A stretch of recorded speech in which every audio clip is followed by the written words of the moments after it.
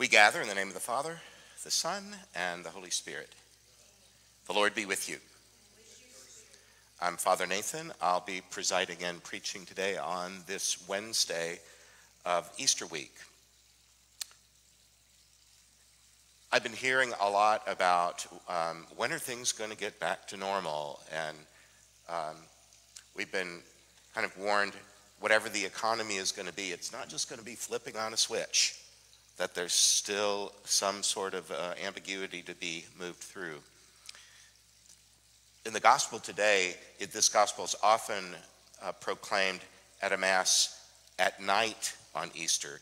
The main event of Easter is first thing in the morning on that first day of the week, the empty tomb. But this story is at the end of the day, where on the one hand, darkness was turning into light. Now light's turning back towards darkness again. But in that moment, the presence of Christ is revealed.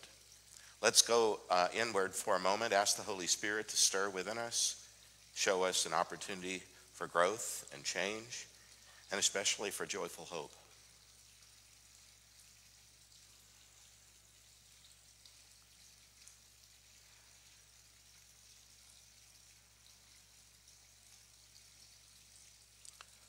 Lord, have mercy.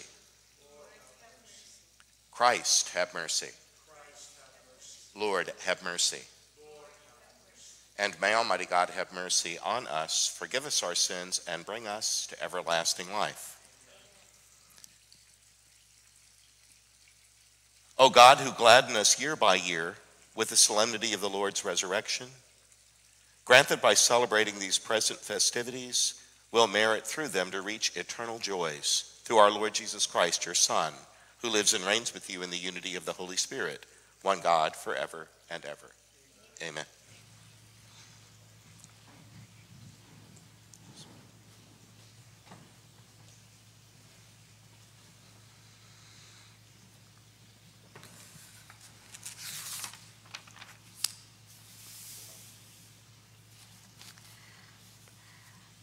A reading from the Acts of the Apostles.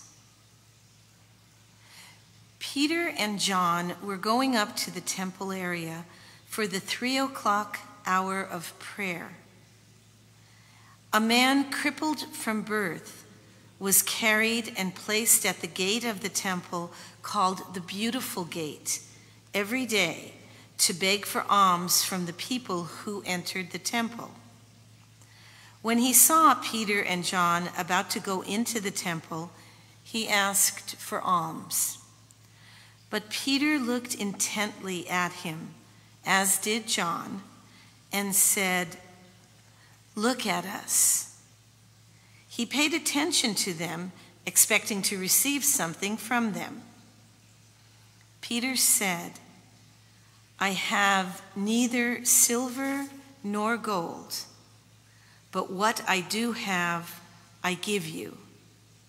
In the name of Jesus Christ, the Nazarene, rise and walk." Then Peter took him by the right hand and raised him up, and immediately the man's feet and ankles grew strong. He leaped up, stood, and walked around, and went into the temple with them, walking and jumping and praising God. When all the people saw him walking and praising God, they recognized him as the one who used to sit begging at the Beautiful Gate of the temple. And they were filled with amazement and astonishment at what had happened to him. The word of the Lord. Thanks be to God.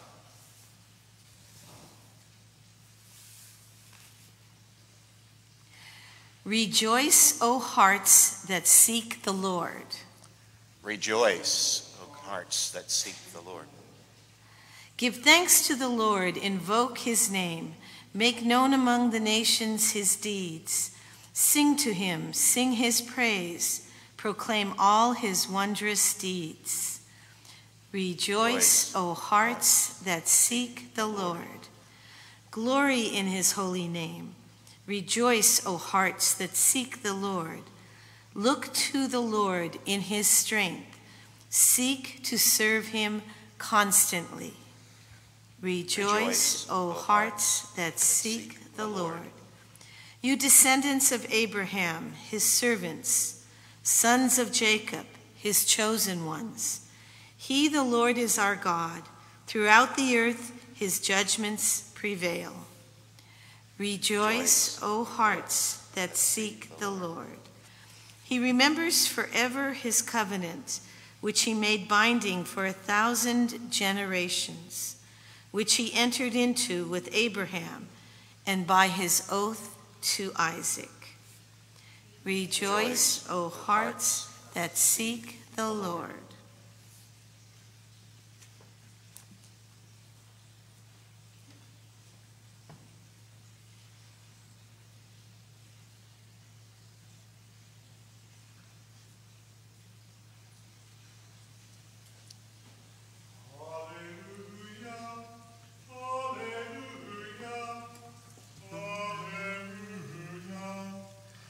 Alleluia, alleluia,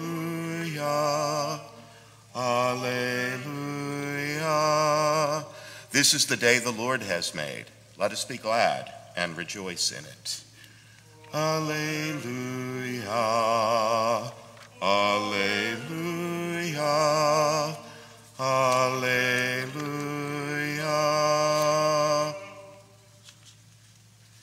Sisters and brothers, the Lord be with you. This reading is from the Holy Gospel according to Luke.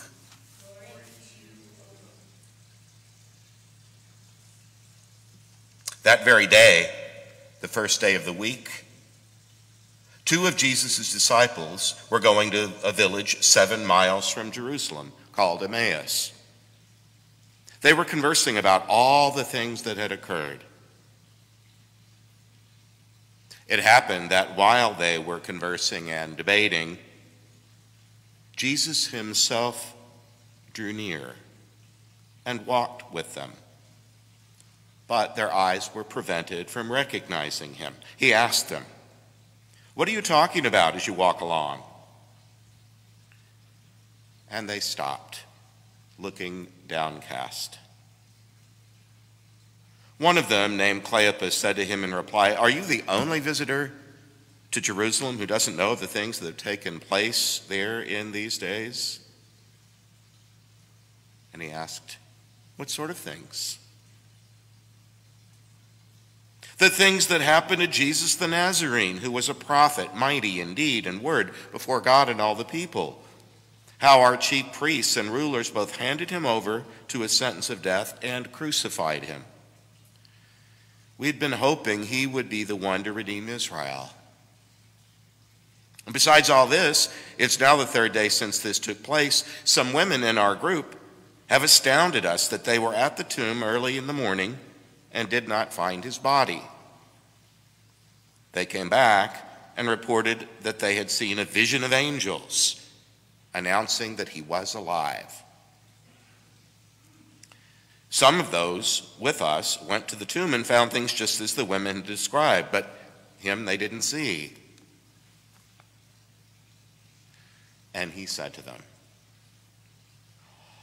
"Oh, how foolish you are, how slow of heart to believe all that the prophets spoke. Wasn't it necessary that the Christ should suffer these things and enter into his glory?" And then, beginning with Moses and all the prophets, he interpreted to them all that referred to him in all the scriptures. As they approached the village to which they were going, he gave the impression that he was going on farther.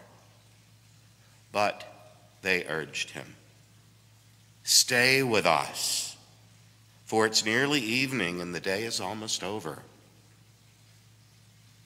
So he went in to stay with them. And it happened that while he was with them at the table, he took bread and said the blessing. He broke it and gave it to them. With that, their eyes were open and they recognized him, but he vanished from their sight. Then they said to each other, "Weren't our hearts burning within us while he spoke to us on the way and opened the scriptures to us?" So they set out at once and returned to Jerusalem, where they found gathered together the 11 and those who were with them. They were saying, "The Lord has truly been raised and has appeared to Simon." Then the two recounted what had taken place along the way and how he was made known to them in the breaking of the bread.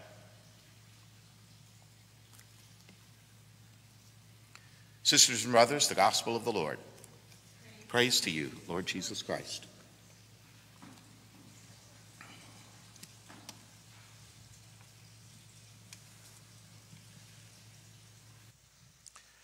John's gospel, from which this story comes, is the one that's the most theatrical of all.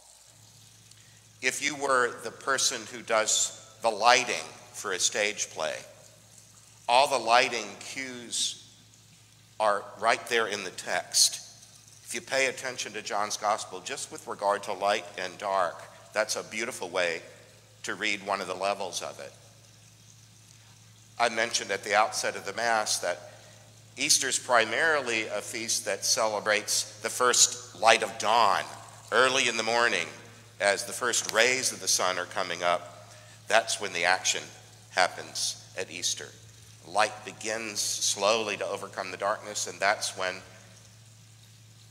the empty tomb, and even when Jesus first speaks to Mary Magdalene at the tomb, she doesn't even recognize who he is.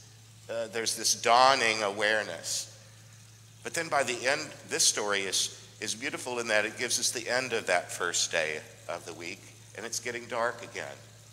And a couple of the disciples are going the wrong way. They're heading away from resurrected life, and they're just heartbroken.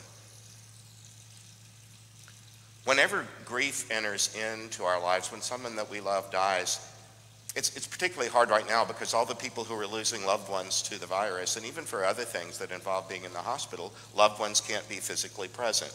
And then when it's time for a funeral, only 10 people get to come, or some are having to delay funeral rites at all to whenever it will be possible to gather again. It's very mixed. It reminded me of when my father died. My dad died in 1997, but his death was preceded by years of advancing Parkinson's disease. And he slipped away from us bit by bit by bit. The last year of his life, he couldn't speak. He was bedridden. He went from being more than 200 pounds to under 100. He was just this shriveled little thing. And so I was praying for his death, that his suffering would end. And then when his death came, I had prayed that I would be able to rejoice on that day. Like, you know how we call Good Friday good? What in the world is good about it? Well, it just takes all the nerve in the world for Christian people to call Good Friday good. You know, to look right at death and say, this is all right. We're going to get through this. Well, I remember my dad dying. I missed his death by half an hour, but I got there pretty quickly and I blessed his body. And then got busy with all the funereal stuff because I'm the priest in the family. And so there was the church to call and the mortuary and, starting to put together a program and music and all of that busyness around a funeral. But I was in the home that I grew up in, my parents' dream home. And people were coming in and out. I don't know if you've seen this in your own, the way your own family does death and funerals. But there would be a moment when kind of all the crying stopped, and then there were jokes or laughter. Maybe the phone rings and there's some news about somebody's plane connections, or the doorbell rings and another neighbor shows up with a casserole. Well, we hadn't seen my sisters yet. They were driving over from Houston, which was a 2-hour drive away, and we'd all just been through our crying and our planning and consoling each other and so on, and I think we'd gotten to a kind of a level place, and the doorbell rang. My sisters rang the doorbell at their own house. Who does that? They rang the doorbell at their house so that someone would come to the door. That's because show and tell. They each had on one of these. And they got one for everybody. They had a whole bag full of these. Because my dad was a practical joker. He even pranked his own daughter's wedding. And a lot of the storytelling began to be about Max and all the outrageous pranks and things that he did. And so they showed up like this because they didn't want to start another jag of crying when they showed up. And so you might have wanted to hug each other and start crying all over again, but could you really cry when somebody's wearing one of these? Maybe till tears of laughter. Well, these poor guys in the Emmaus story, they've had their hearts broken. And just how many times do you let that happen? When your heart's already in pieces, do you dare hope for something better? They even knew that while they were walking away from Jerusalem downcast and sad, they even knew these accounts about the women. Some of the women in our company have come back with this story that he's alive. But somehow it didn't give them joy. It just kind of added more confusion to the mix. Whereupon secret Jesus, the Jesus they didn't recognize, stealth Jesus, says, how foolish you are and how slow to understand. And then he just starts laying it all out, bit by bit by bit, the prophets and the law and whatnot. Here, don't you see that the Messiah had to suffer? And then it all makes sense. And then, as you know in the story, it looks like they've reached their destination and it looks like Jesus is going to go farther. And they say the same words that were said at the beginning of the gospel when I think it was Andrew or some of they hadn't even become followers yet, but they were intrigued by Jesus. And they invited him, stay with us. Now at the end of the gospel, there's people saying the same thing, stay with us, don't leave us. And of course, he does stay with them. There's this table scene that evokes the table right here, Eucharistic table. He says the blessing and vanishes from their midst. I served at Stanford for 7 years, and I can remember being brought into a class on Sunday morning, a Sunday school for about 10 and 11-year-olds, but their parents were from Stanford, and so they really probably could have been in a master's program at 10 or 11. They're hovered over about their educations. And I just asked this question, where did he go? He was right there, and he vanished from their sight. I just asked this group of 10 and 11-year-olds, where did Jesus go? And this little 11-year-old guy came out with this. Well, Father, he went inside them. Duh. That's what we do with our food. It goes inside us. I've never forgotten it. Well, of course, he went inside of us. And at that moment, it said their eyes are opened, and they recognized that they needed to go back the other direction. They didn't need to keep heading into deeper darkness. They need to go back toward the light, even if it is sunset.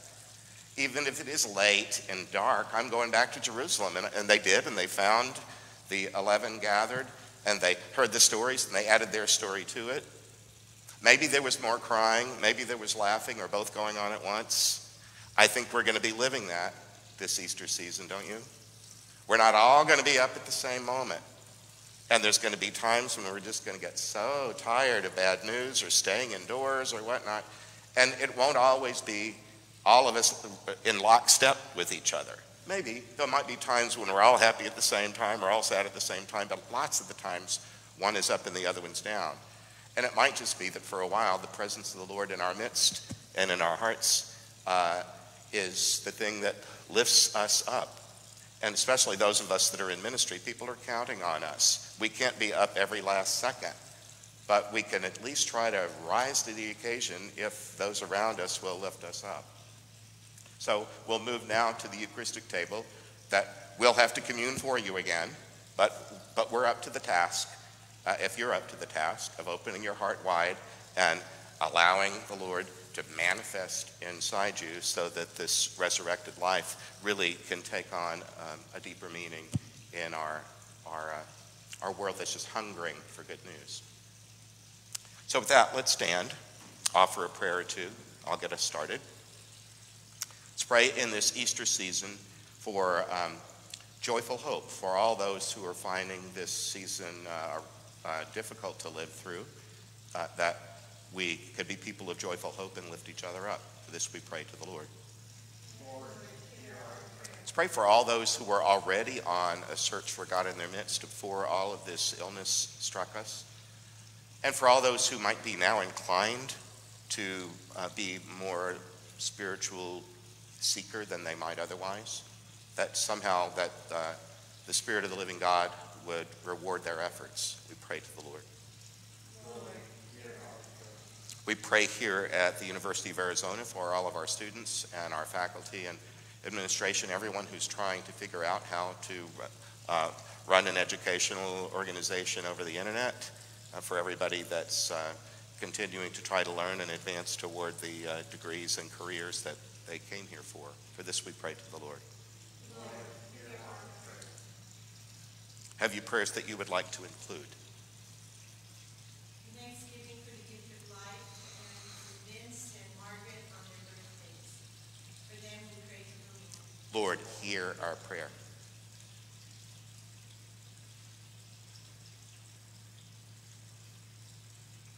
Lord, we love you, but we want to love you more and more. Hear the prayers we offer today. Answer our prayers in the way that pleases you most. For we do trust in you as we call out in the name of Jesus, our risen Lord. Amen.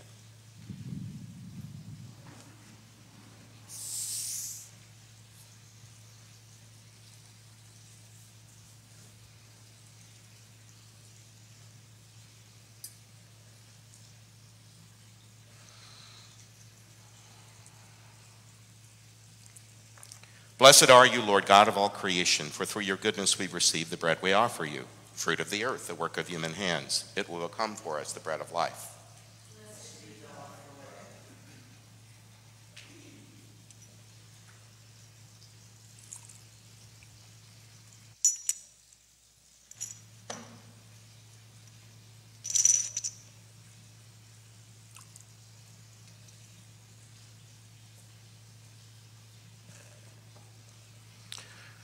Blessed are you, Lord God of all creation, for through your goodness we receive the wine we offer you, fruit of the vine, the work of human hands. It will become our spiritual drink.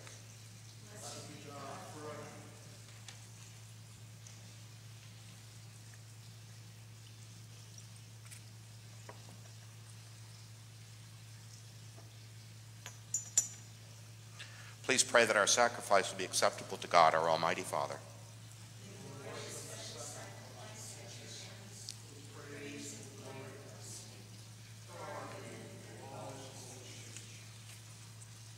Lord, receive the sacrifice which has redeemed the human race, and be pleased to accomplish in us salvation of mind and body. We ask this through Christ our Lord. Amen. And the Lord be with you. Lift up your hearts. Let's give thanks to the Lord our God. It's truly right and just, our duty and our salvation, at all times to acclaim you, Lord, but especially in this time above all, to praise you even more gloriously when Christ our Passover has been sacrificed. For he is the true Lamb who has taken away the sins of the world. By dying, he has destroyed our death, and by rising, restored our life. Therefore, overcome with paschal joy, every land and every people exults in your praise. Even the heavenly powers with the angelic hosts sing together the unending hymn of your glory. Holy, holy, holy Lord, God of hosts. Heaven and earth are full of your glory. Hosanna in the highest. Blessed is he who comes in the name of the Lord. Hosanna in the highest. You are holy indeed, Lord. You're the font of all holiness. Make holy these gifts by sending your Spirit upon them like the dewfall, that they may become for us the body and the blood of our Lord Jesus Christ. At the time he was betrayed and entered willingly into his passion, he took bread and giving thanks, broke it. He gave it to his disciples, saying, "Take this, all of you, and eat of it. For this is my body. It will be given up for you."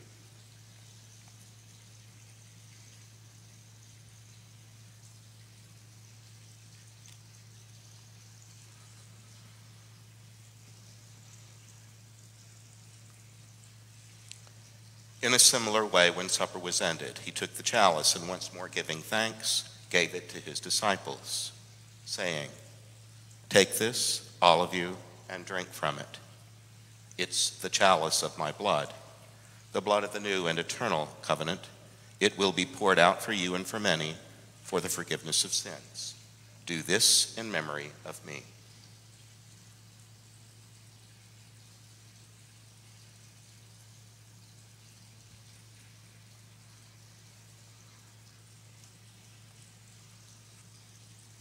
The mystery of faith.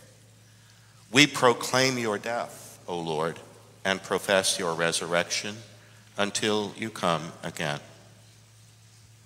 Therefore, as we celebrate the memorial of his death and resurrection, we offer you, Lord, the bread of life and the chalice of salvation, giving thanks that you've held us worthy to be in your presence and minister to you. We humbly pray that, partaking of the body and blood of Christ, will be gathered into one by your Holy Spirit. Lord, remember your church spread throughout the world. Bring us to the fullness of charity, together with Francis, our Pope, and Edward, our Bishop, with all the clergy and all your people. Remember, too, our brothers and sisters who've fallen asleep in the hope of the resurrection, and all who have died in your mercy. Welcome them all into the light of your face. Have mercy on us all, we pray, that with the Blessed Virgin Mary, Mother of God, with Joseph her spouse, with the blessed apostles, with St. Thomas More, and all the saints who pleased you throughout the ages, may we merit to be co-heirs to eternal life. May we praise and glorify you through your Son, Jesus Christ. Through him, with him, in him, O God, Almighty Father, in the unity of the Holy Spirit, all glory and honor is yours forever and ever. Amen.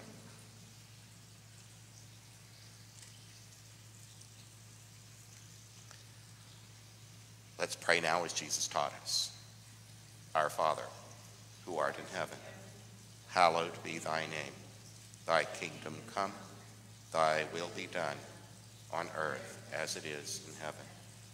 Give us this day our daily bread, and forgive us our trespasses, as we forgive those who trespass against us. Lead us not into temptation, but deliver us from evil. Deliver us, Lord, from every evil, and grant us peace in our day. In your mercy, keep us free from sin and protect us from all anxiety, as we wait in joyful hope for the coming of our Savior, Jesus Christ. For the kingdom, the power, and the glory are yours, now and forever. May the peace of the Lord be always with you. Let's offer one another some sign of Christ's peace.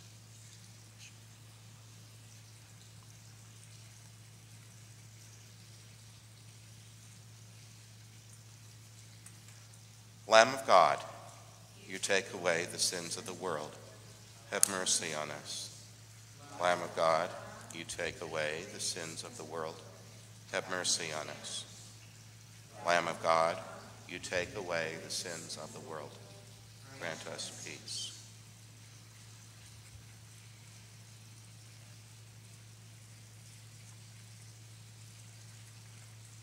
Behold the Lamb of God. Behold him who takes away the sins of the world. Blessed are those called to the supper of the Lamb. Lord, I'm not worthy that you should enter under my roof. Only say the word, and my soul shall be healed.